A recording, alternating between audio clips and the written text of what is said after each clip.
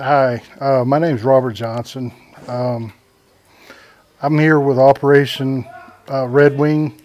They've been a tremendous help in my fight against my inner demons, I guess you could say.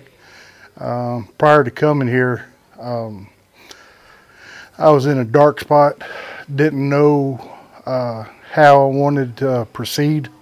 Um, I had some bad thoughts, um, and my wife talked me into coming here. She talked about the ART training, and I was kind of skeptical because I did EMDR, and it wasn't very successful. But the ART training that we went through, it helped me process some of the issues that I'm having, the bigger ones. I still got a long way to go, and I'm going to follow up whenever I get to my home state of North Carolina, and some of the cadre here are going to follow up with me to make sure that I've got the resources that I need. These guys, it's a great organization, great guys. Everybody, the camaraderie amongst the cadre, being that most of them are prior military, we're able to cut loose and relax. So the environment in itself is kind of relaxing, just because the guy to the right and the guy to the left, or gal for that matter, they already know what we're going through, and they know that, you don't mess with somebody because you don't know what kind of day they're having, and vice versa. You show them the same respect. But it's a great tool, great resource, and I hope that I can follow up with them and go through some of the family. My family, all my kids are grown up, but the ones for spouse and me and my wife, so I could bring her here to this place and have her go through some of the things that I go through. That way, maybe she'll get a little bit more appreciation for the things that I battle.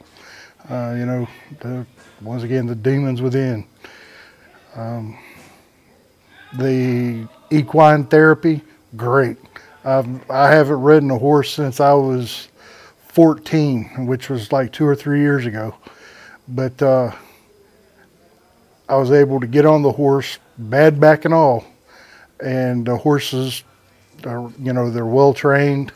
So we were able to get out, trot across the field. Didn't go far, but it gave us a sense of worth because we bonded with them as animals.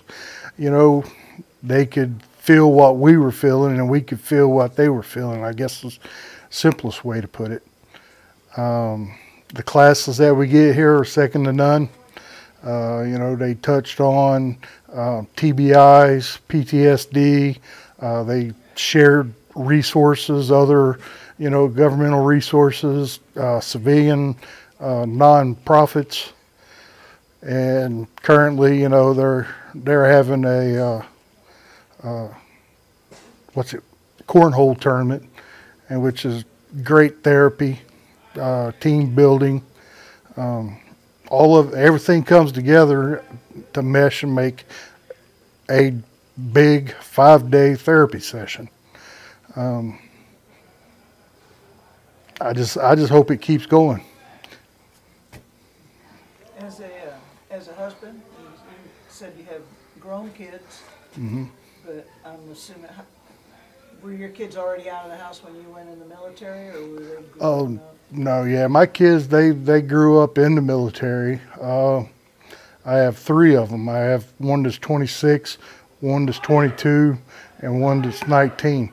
Now, the 19-year-old and the 26-year-old are actually 18 and 25, but December 1st and December 3rd, they'll be 19 and 26.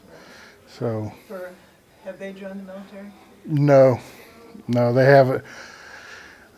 I kind of told them I didn't want them to join the military because of personal reasons. It's nothing dealing with the military or anything. It's just they have their own issues.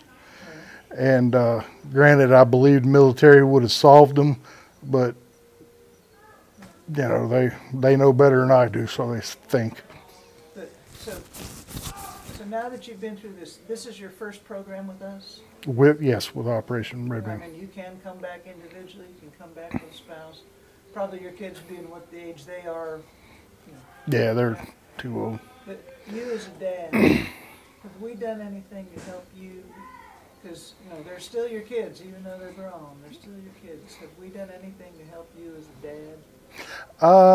Yeah, that was part of my ART, actually. The therapy that I was going through. My kids have, the two older ones, they took different paths, and I have a hard time dealing with it. I can relate to them because some of it is mental problems, and so I can relate to them on that aspect.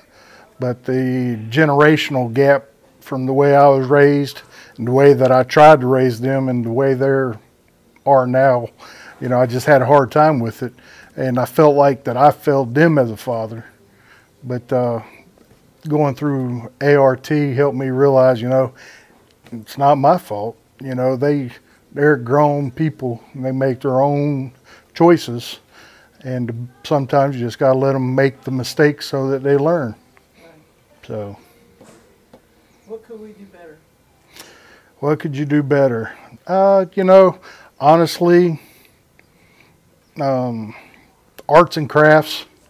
I've found through previous things. By trade, I'm a military policeman.